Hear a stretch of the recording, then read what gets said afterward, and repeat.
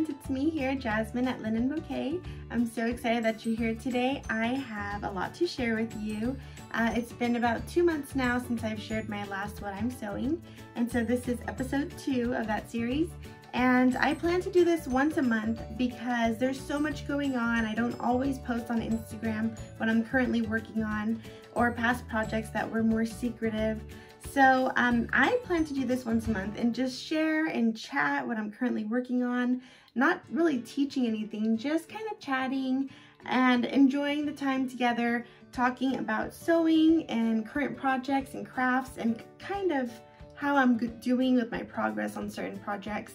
So let me know if you have any questions. And let's get started. So during the month of December, I was sewing quite a bit. I just didn't really share it much. I was super busy with the girls and the advent calendar that I was working on with them. We had, instead of giving them candies every day, I decided to go ahead and do an activity, which is fun, and there's a lot less sugar, but it's a lot of work. So I didn't get to do all these videos like I had planned, which is fine. I thoroughly enjoyed my Christmas holiday and the girls had a blast with every activity. But let me show you what I've been working on because some of those projects are still not done. So during the month of December, I had started working on this really sweet, it is called a Cozy Christmas quilt block, and it also, Cozy Christmas quilt pattern. And it also comes with an alternative table runner pattern. So I went ahead and made the table runner, and I love how all of these fabrics came out, how they came together, and I like how they're showing on camera right now too. You can tell that I finished the top. There are 5 blocks. There's 3 stars here, and I'm using mainly the Poppie cotton Cozy Up collection. There are 3 stars in this table runner, and I love the colors. It's soft pinks, these really pretty light greens that I've kind of been obsessing over. I've actually been buying more and more of these within the past month or 2 of these green colors because I'm loving the color. I'm using some in decorations throughout the house, and now I'll be able to make things with it to put around the house. So really excited about that. But as you can tell, I haven't quilted it yet. I haven't even sandwiched it or I haven't found the background or backing fabric for it yet. So I still need to do that. I wasn't in a rush, and I can still do it. I still have plans to finish this table runner this month for January because usually I end up starting Christmas projects way too late, and then I don't get to use them during the holiday season, and I put them away. I don't want to put this away. I want to complete this project with the rest of my works in progress. But it's just so sweet. I really enjoyed this pattern by Poppie Cotton. If you haven't tried any of their patterns, I really love them. They're very sweet. They kind of have a farmhousey, cutesy vibe that I love. I love their blocks. You can see here that there is a stocking block with a present and a tree, a little tiny gingerbread house. Really, really sweet. And stars. Quilt stars are classic, beautiful. So, and I went ahead and added a border of this gold gingham, which is a Riley Blake fabric. It's from one of the lines that came out a few years ago, and it's very shimmery, super, super shimmery. I've used it before. I've washed this type of fabric and it holds pretty well, and thankfully this will be a table runner, so there's not going to be too much washing, and it's going to be in my daughter's room.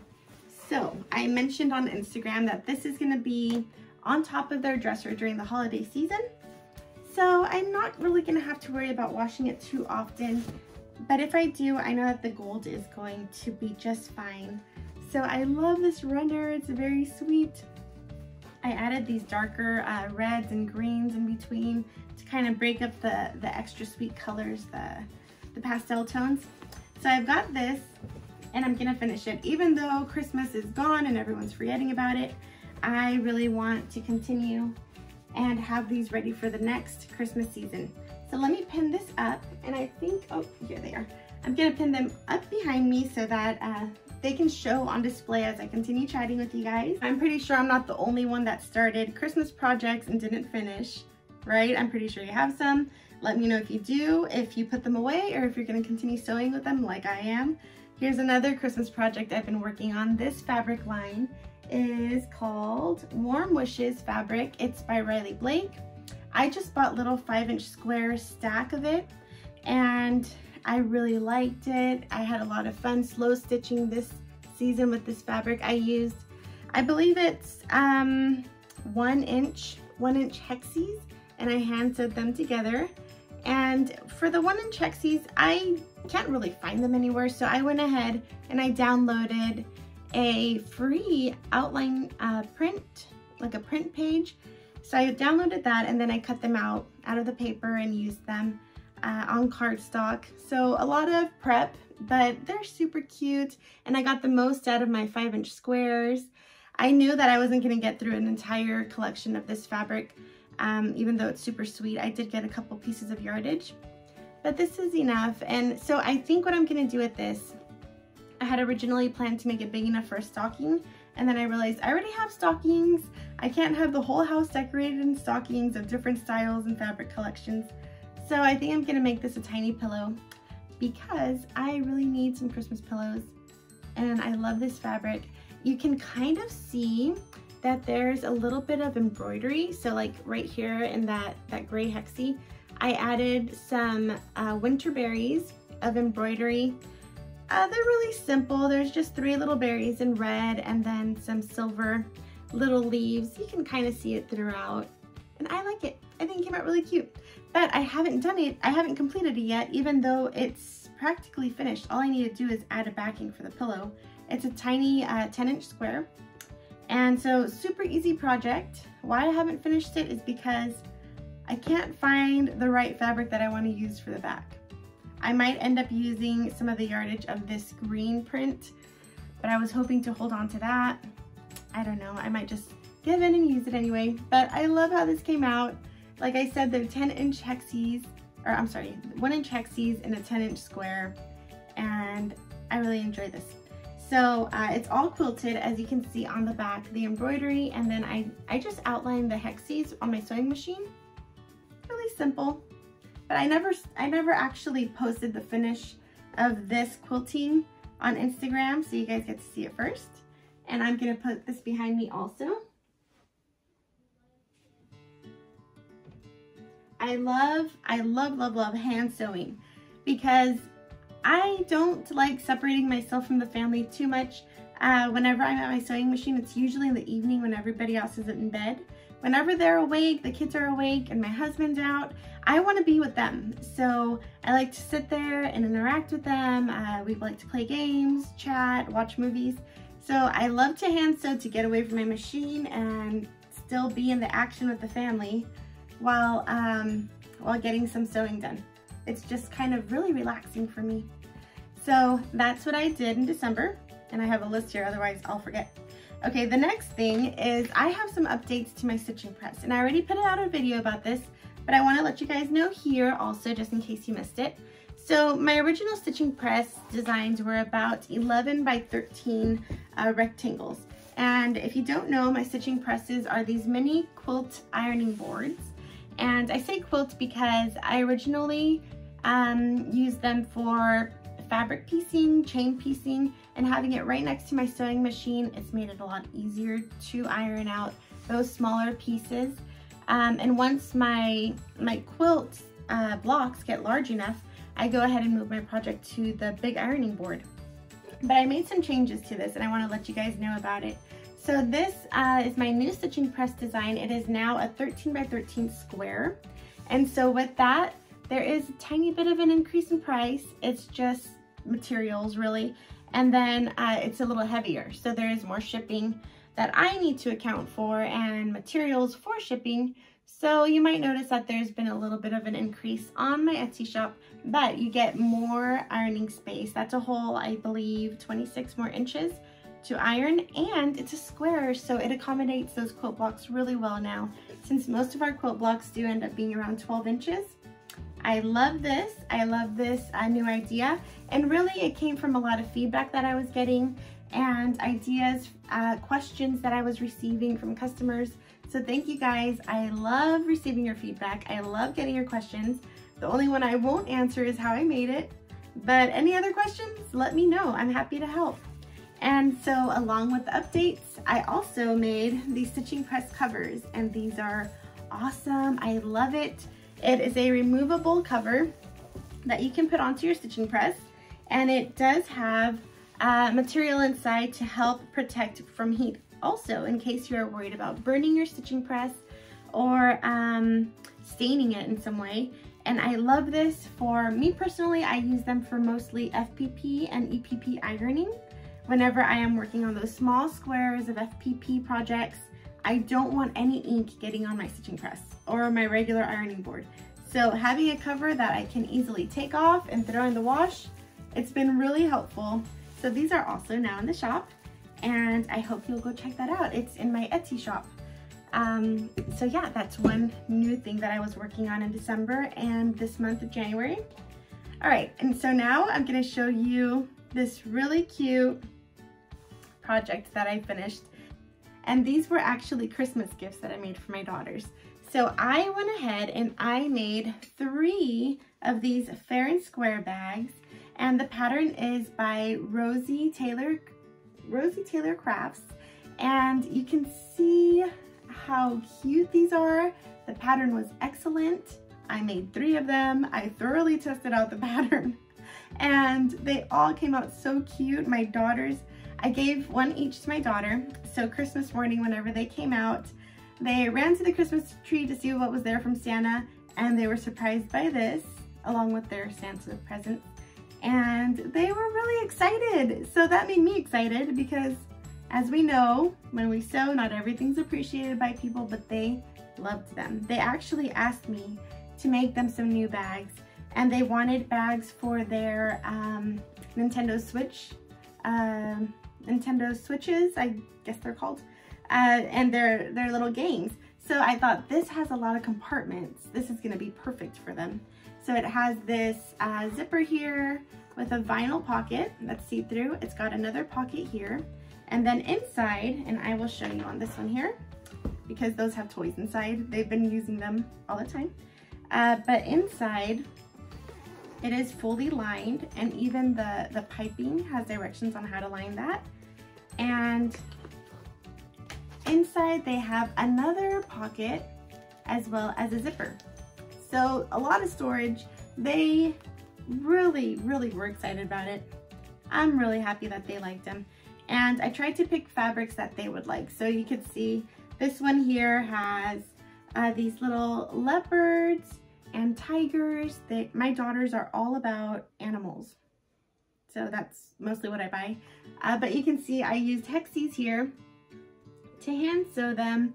I used so many super cute fabrics. It was really fun to dive into my fabric stash and not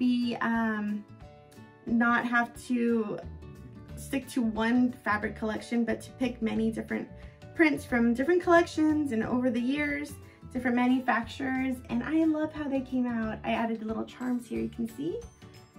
And this one's really fun. Even the piping inside is scrappy, so that was really cute. My daughter wanted a planner for Christmas, and it fits perfectly. Another win. They can stuff all their horsies inside, and their dolls, and their Nintendo Switches. So it worked out great, and they were really happy. So you can see I have grays and this type of red. This type of red, and the greens and pinks. Lots of colors. I had a lot of fun making these because I used some of my favorite prints. And then this one, of course, with the puppies, that Minky Kim fabric collection. I kind of went classic with the black and white here, and I think it looks really cute. It almost looks like a bowling bag, you know, the style. And my daughter has her little dollies in here. And I also am putting together a blog post with all the details and pictures. So I had a lot of fun making these, and I was really happy to see that the girls liked them, that they're using them. The only bad thing is that I put so much time into them that whenever they put them down on the floor or are getting them a little dirty, I'm kind of like, oh, I spent a lot of time on that. Take care of that bag. So they don't need me breathing down their neck about it. I try to I try to hold back, but you can see I used a lot of pretty prints, a lot of different colors. This pattern is great. I already told Rosie that she did an excellent job. And she added pictures in the pattern, which is really helpful for me. I always prefer pictures over the drawn designs. That's just my style. But you can see the colors in here with the horsies and the yellows. I had a lot of fun making these, so happy to finally share them with you guys. And yes, this is the Fair and Square bag by Rosie Taylor Crafts. That is the name of the designer and her account, and you can find her on Etsy also.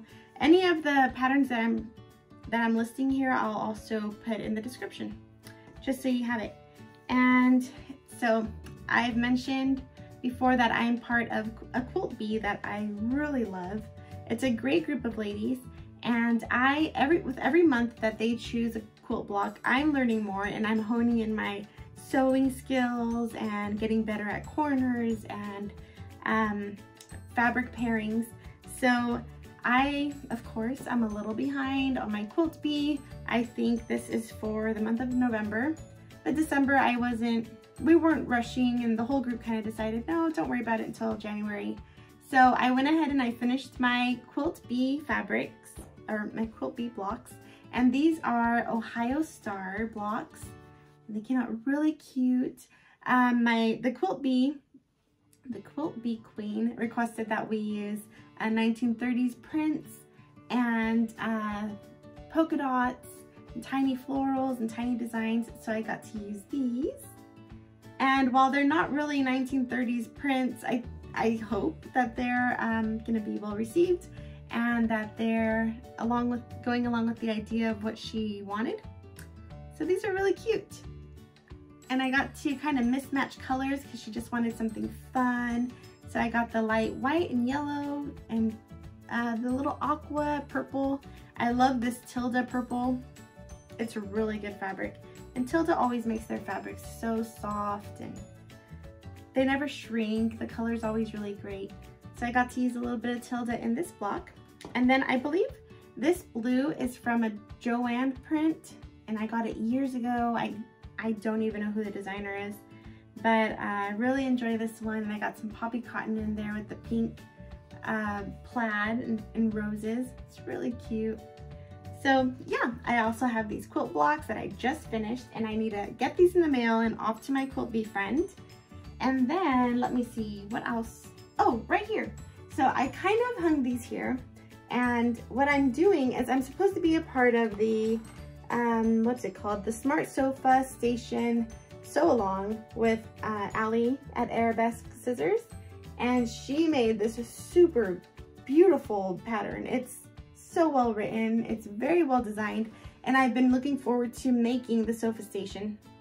But I've had the hardest time choosing what fabrics to use. I think that the sofa station is so cute, and I'm hoping that I'll be able to use it for a really long time.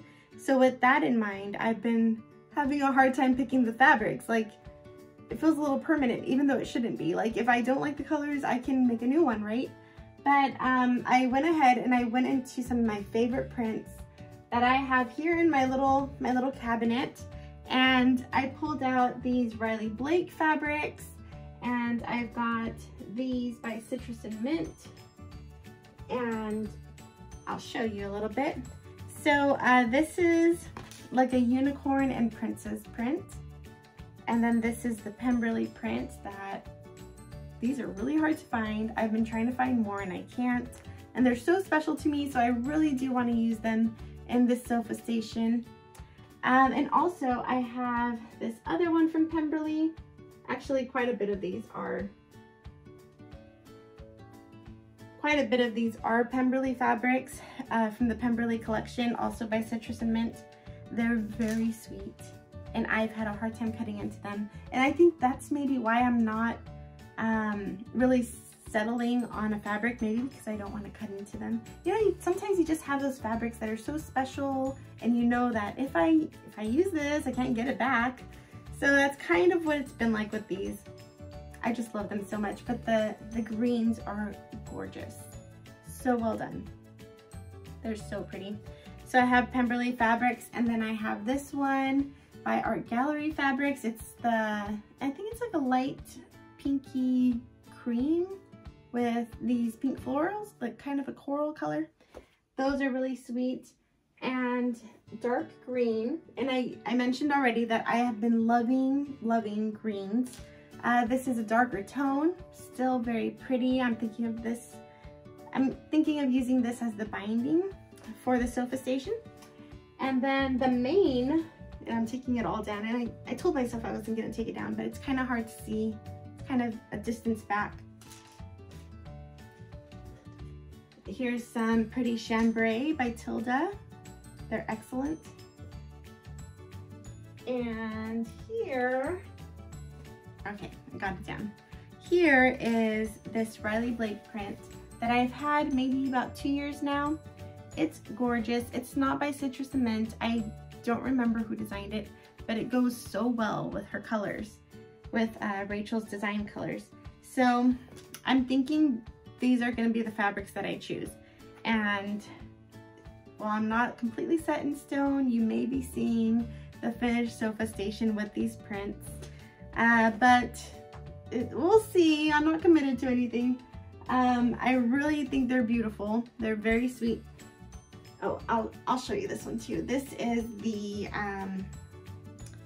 dancers, the ball dancers from the same collection of Pemberley. They're very fancy. They're very fancy and noble. So really cute prints. But I really want to jump into the sew along, but I'm also very indecisive with this specific project, and I think it's because it's so sweet that I'm kind of indecisive. So let's see, I think that might be everything that I've been working on. I think we're all caught up on what I've been sewing. I do want to share that I have a new tool that I'm adding to my Amazon must-haves list. It is this, and I'm probably super late to the party, but while I was making my stitching presses, I was using some fabric markers that were not working, and they were actually bleeding out into my stitching presses. Like even after I had finished the whole thing and wet them, pressed them, the marker would not wash off and it would not disappear. So it wasn't really disappearing marker. It didn't work. So I was really happy to see this. It is Sewline. They are Sewline fabric pencils. They are awesome. They wash off great. I like that I can write with a pencil and it's not permanent, and I can draw those thin lines that don't bleed. So I'm loving my Sewline pencil. And I guess they're erasable, but I haven't had to use that yet. Usually they just kind of wipe off whenever I'm using some water. But I love this Sewline pencil, so I'm adding that to the list of must-haves. It's been amazing. And one last thing, which I think will be fun to add to these What I'm Sewing videos, is something that's not even sewing related, and it's just a little bit of my personal like and what I've been enjoying that has nothing to do with fabric or in the sewing room, and I'm gonna share it with you. This is my little container of all natural women's vitamins, and these are a multivitamin. They're called Gem. I have been using these for about 6 months now. I love them. I've told a couple people about them, but I don't generally go around telling people you know, what vitamins or medicine they should use. But with these, I've really enjoyed them. And being a mom of 3, I have gone through the ups and downs of pregnancy, postpartum. I'm in my 30s now, so I feel like my body has been changing and adjusting to everything, maybe some hormonal imbalances. But I was looking for something that I could use that actually made a difference. Most multivitamins, I use them for months and don't see any difference with my hair, with my energy levels, with my skin, nothing. But I went ahead and I was looking for something that was more natural, and I found this on Instagram. They're called Gem. They are all natural. They have a lot of excellent ingredients, which I will share.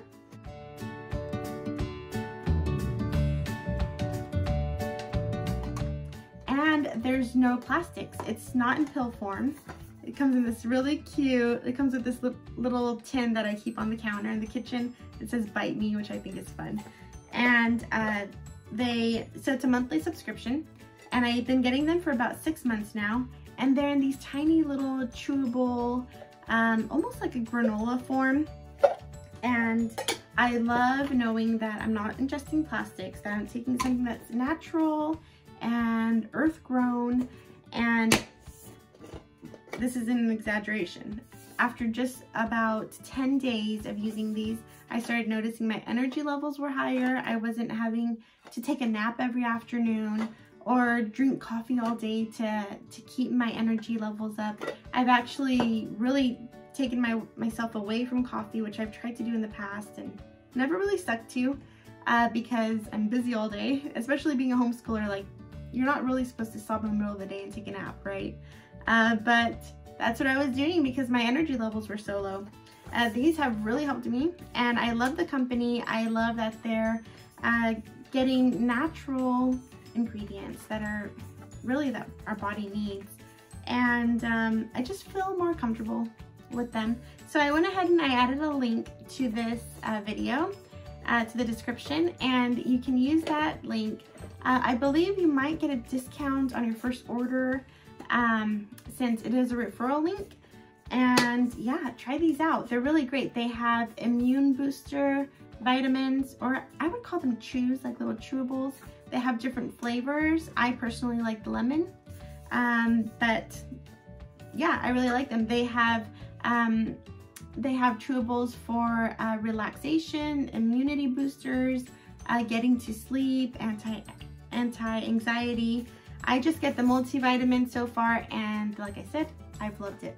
So I hope you try them out, and I hope you had fun chatting with me about all that's been going on in my sewing room. If you have any questions or want to tell me what you've been sewing with, let me know. I'd love to hear your suggestions and see what you're up to. So make sure you give me a follow and a like, and I will see you next time.